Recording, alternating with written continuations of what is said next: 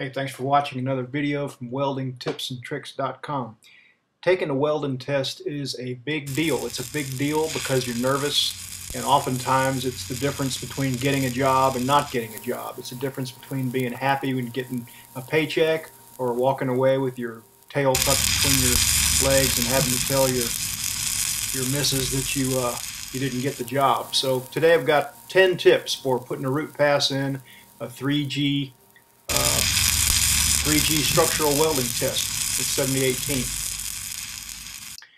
Now, some bevels are 37.5 degrees for some codes, and with that, usually there's a 1/8 gap, give or take. But for structural welding tests, most of the time it's a much steeper bevel, 22.5 degrees or a 45-degree included angle with a bigger gap. A 1/4 inch gap and a 1/4 inch backing plate is often the norm. That seems like a pretty big gap, and we'll talk about that in just a minute, but it needs to be a 1/4 inch because if it's not big enough, it's too hard to get that 1/8 rod in there to get that root pass in. So tip number one is gap it wide enough, and that means a full 1/4 inch. If the spec calls for a 1/4, use a 1/4. Here's a diagram of the welding test. You can see how that root pass looks. The objective is to penetrate all the way into the backing strap, tying each plate and the backing strap together with a solid weld nugget that when that backing strap is removed and it's ground off, it's all clean and bends good. What you don't want to do is this. You don't want to penetrate into the walls and to the backing strap but leave voids on either side, either lack of penetration or slag inclusions, and you don't want to penetrate deep into the sides but leave slag inclusions against the backing strap either, and you don't want to dig undercut on each side that can't be burnt out with the next pass. So again, gap it wide enough, which means about a 1/4 inch. You can see if you don't gap it wide enough how far the tip of that rod is away from the backing plate. It's just really hard to burn in that deep. Tip number two, clean the mill scale. Now, stick welding will burn through mill scale with no problem, but when you're taking a test, you want to put your best foot forward. And my advice is to clean a swath down the middle of your backing strap. You don't have to clean the whole thing, but clean the area that's going to be welded down to shiny bright metal. You can obviously, it is possible to pass a welding test without doing this. It's just not a good idea. And you're not going to impress the test supervisor if you don't clean anything either, because it's normal to clean the mill scale off of welds for a test joint.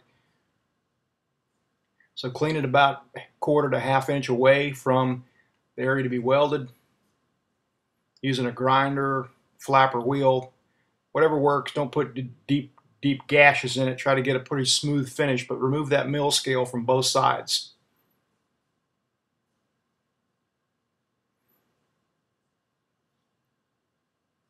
This test plate's got a saw cut bevel on it, so it's not going to require much cleaning on that.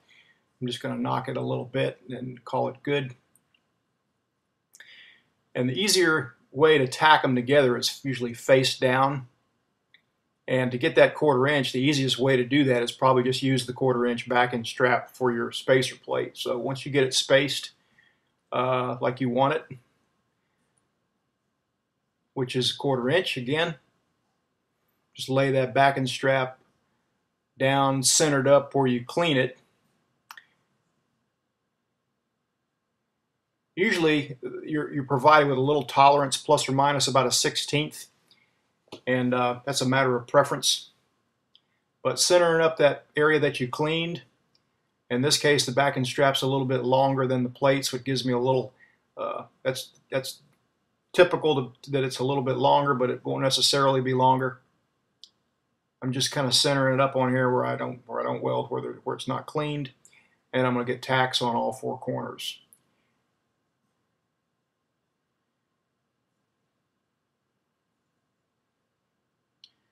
And that's that.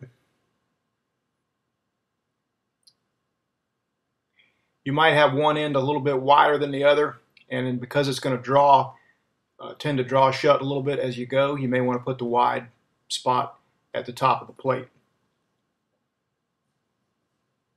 Tip number 3 is plan ahead. Plan your tie-ins. What I mean by that is plan ahead where you're going to place your tie-in, especially on your root pass. You'd like to have your tie-ins not on your root bend if at all possible, which means you're going to put that tie-in somewhere just a little bit off center in the middle. That way, if they do cut two straps right dead out of the middle, you'll still be a little bit out of the woods, or at least you have a better shot. Tip number 4: the angle of the plate matters and height matters. You'll have usually you have a choice on the height depending on how tall or short you are. There is a place that don't put it so high that you can't see the puddle real well, and the angle matters also. Now, straight up plumb is vertical, but there's a little bit of tolerance there. And you don't want to tilt it back to you. That just makes it a little harder. So if you can get away with about 5 degrees backwards, no one's going to squawk 5 degrees. You're well within the tolerance there. But just just pay attention to the angles, because the more you tilt it back towards you, the more it becomes like overhead. It just makes it a teeny bit harder. Not a big deal. If you have 2 or 3 degrees either way, you should be able to do it. But I'm talking about just using all the things that are at your disposal to make your chances a little bit better. You obviously can't tilt it back 45. You'll get busted out for that, for cheating, but just a little bit, just don't tilt it back to you. Tip number 5, make some dry runs and practice body positioning. Here's what I mean by that. Because that rod gets shorter as you go, you need to kind of program your body movements on how it's going to feel as you feed that rod inward. Here's one method of doing it. Just, if you don't have anything to prop on, prop with one pinky and my thumb to pinky on the from both gloves, and then that allows me to shorten the rod as I go with a built-in prop, even if I don't have a prop. Also, you can, obviously you can be done with just using one hand and everything, but the steadier you are, better off you'll be. If you get your arm all cocked up and you're in a bind, number one, you might get a big ball of fire down where your elbow crease is, and that'll slow you down. Tip number 6, a file will help with your restarts. 7018s don't restart very well. They form a kind of a slag coating over the tip, and if you're going to reuse a rod, it's going to start a whole lot better if you just keep a file handy and scrape that slaggy tip off of there till it's just bare metal, and that'll give you a nice crisp start. File works really good for raking slag as well, so it's good to have the file handy. Tip number 7, don't weld the root pass like this, barely nipping the edge. I'll show you that in just a sec. See, I'm not coming out very far side to side here. The puddle is just barely nipping each corner. That might pass and it might not. You'd like to be a little bit more sure and take that rod out just a little bit wider and burn into each plate more. That's kind of like running the ragged edge right here. It's burning into the backing plate really well. It's easy to get the rod in there because this gap is a little bit wider than 1/4 inch. It's more like 5/16 on the wide side of a 1/4 inch, but not quite confident that it's burning in to those corners. So tip number 8 along the same lines is like this. Spend a little bit more time burning into the corners. Tip number 9, rake, don't peck. A file works really good for this too instead of a chip and hammer.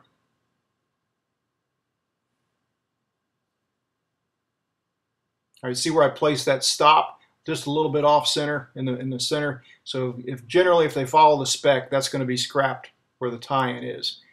And a file is much harder than a chip and hammer. It's got little teeth on it too, and it just works good for raking down each side of the bead and won't put a bunch of chicken marks on the pipe. That reminds me of a story. I had a friend who was working with his dad when he was early on in his career as a helper, and his job was to chip and brush while his dad made the pipe weld, and they were working out near a river. And so he was just pecking with that chip and hammer, beating the slag off, putting all kinds of dings, ugly dings all over the pipe. And his dad said, "Hey son, let me see that chip and hammer for a minute." So he handed his dad the chip and hammer. His dad threw it as far as he could into the river. So he never forgot that, because that was about 10 years later when he told me the story. He never forgot that don't peck with a chipping hammer. It's made for raking.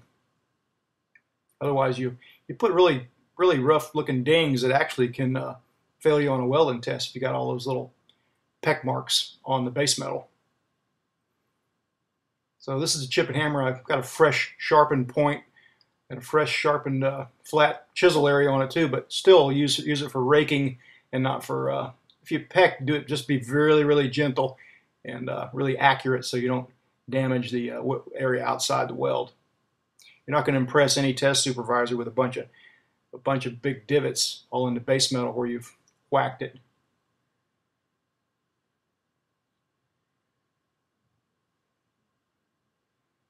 So chip it, get all the slag off, brush it real good.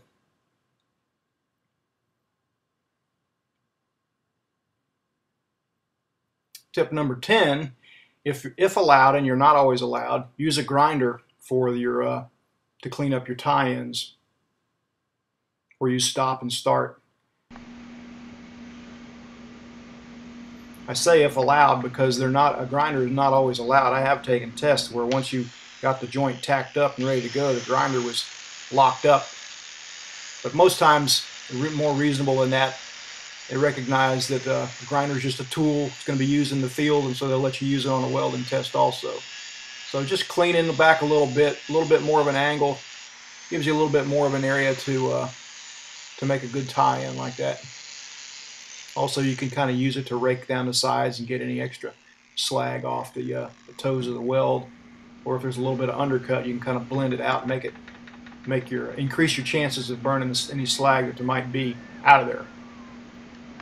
All right, here's the tie-in on that. You light up ahead of the tie-in and come down into it, and then just carry on. That does leave some crap to burn out, but usually it's not a problem unless you hang around a long time and deposit a whole lot of junk. But it's good to deposit any arc strikes like that over an area where you're going to remelt, especially rather than outside the joint. Arc strikes outside the joint are cause for getting failed. Depends on the strictness of the supervisor if they'll let you grind them or not, but oftentimes they're a reason for failure.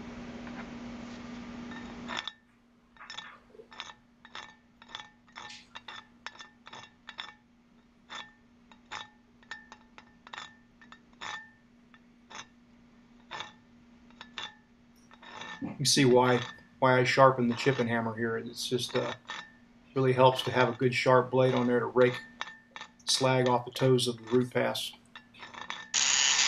Once again, if it is allowed to use a grinder, it's a good idea to grind your any high places you have on stops and starts, and that's the root pass. All right, a few more tips. Generally, every 7018 manufacturer is a little different, but 105 to 120 amps is probably a good starting point, or at least hot enough that it won't stick. Keep a tight arc and shoot for a 90-degree angle. You'll probably be pushing a little bit, but aim for a 90-degree angle and you'll be in good shape. Thanks for watching. Stay tuned for part 2, which is the fill and cap.